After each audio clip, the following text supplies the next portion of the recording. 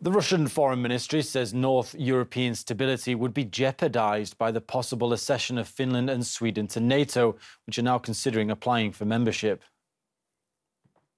It's no secret that the territories of these states have long been claimed by NATO, with large-scale military exercises being held there. The motives of the alliance are clear, but it's unclear why our Baltic region neighbours Finland and Sweden want to turn into a new frontier of confrontation between the NATO bloc and Russia. The negative consequences for peace and stability in Northern Europe are obvious. Earlier, Moscow also stated that if that accession does happen, Russia will have to reinforce the Baltic Sea region by deploying nukes in its European exclave Kaliningrad in order to, quote, restore the balance. NATO expansion goes against Russian security concerns, which were highlighted during talks before the war in Ukraine began, but were dismissed by Western powers. Well, during the Cold War, these countries, alongside Austria, Ireland and Switzerland, decided not to join political and military alliances. However, in the 1990s, all neutral states became a part of NATO's Partnership for Peace programme, which allows them to cooperate militarily and peacefully with the bloc, but without full membership.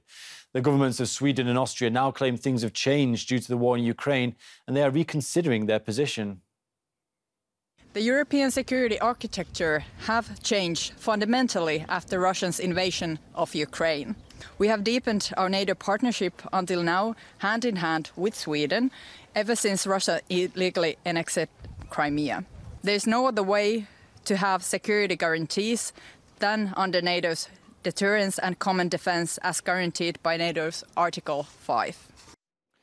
We discussed the issue with geopolitical strategist and diplomacy consultant to the US Department of State, John Sitilides, who thinks the Nordic states are unlikely to join NATO in the near future. Even if Sweden and Finland both submit their applications in time for the Madrid summit this June, the process will still take anywhere from 4 to 12, maybe 18 months for NATO to decide whether to accept them, and that has to be done unanimously. I don't think it would be dangerous for Russia in any meaningful way. I mean, right now there are NATO troops in the Baltic countries and in Poland across the border from Belarus.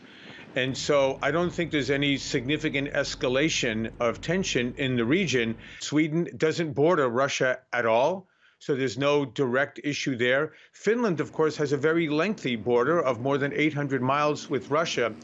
But NATO troops will definitely be stationed in those countries on probably a sort of rapidly deployable but rotating task force. I don't envision any significant new NATO basing or military deployments in those countries. That would take time and would largely depend on the scale and scope of any Russian reaction.